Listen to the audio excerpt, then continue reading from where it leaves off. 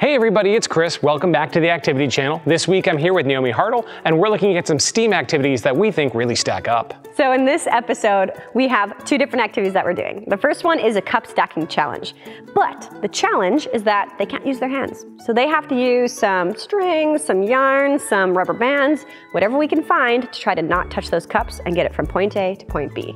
The second activity, we're looking at STEM scholastics, one of my favorite activities that are out there. And basically, you're using science, technology, engineering, mathematics, and physical activity all in one game. So we've got great activities in the cards for you today on the Activity Channel. So the object of the activity is to take those cups and take them from this section to that section without your fingers touching the cups. Here's what you have to work with. You have some string and some rubber bands, and that is all that you can use. So as a group, you have to think critically, you got to problem solve, come up with different ideas, and then work together as a team to design something that is going to be able to help move these cups from here to over there. Okay, fingers are still touching. I didn't. Oh, how did that work? Okay. Just one. Now, can you set it up? Okay, now can you walk it over there and get it off? Okay, so we can't. Oh, no, you can't get it on without touching. You cannot use your fingertips whatsoever. No, stop. We did it. I did it. Okay. I'm gonna stretch. I got it. Okay. You want me? I'm gonna try to take a couple. Okay, he's got one. I'm gonna try. That's what I'm gonna try. So what you could do, an idea, maybe you can work together. You can go on that side, you can go on the top and stabilize it. Ooh. Oh yeah. I did it. Okay. Oh. Nope. I only got one. You only got one. And we'll carry. Ooh, we knocked it over. Okay, can you set it back up again? Oh, can we? Okay, well you got one. Bring that one over. I got two. Okay, you got two. Remember, you got to stack them the way you had them before. Everybody, grab it closer. Grab it closer. Okay, you still got two, so you two are just cheering them on. Let's go. You're coaching them. You're coaching them.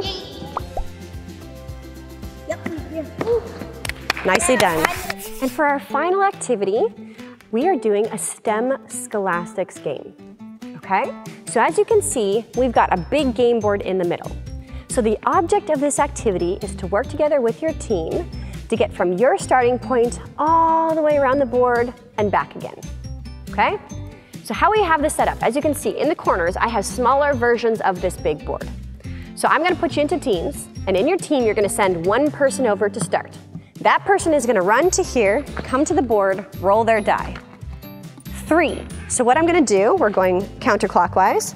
So I'm starting here, so I'm going 1, 2, 3. I'm going to read the board and what it says. It says step back. So alternate stepping back while raising arms.